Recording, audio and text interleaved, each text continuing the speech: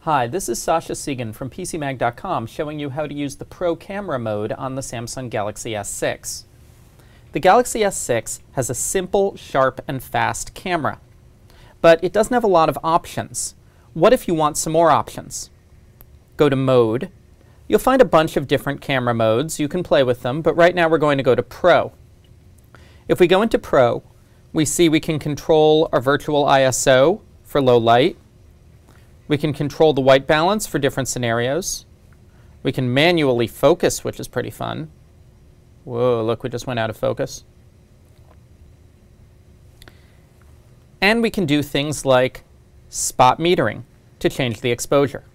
If you want to leave Pro Camera, just go back to Mode, go back to Auto, and you're back out of the Pro Camera mode. This is Sasha Segan with the Pro Camera mode on the Samsung Galaxy S6.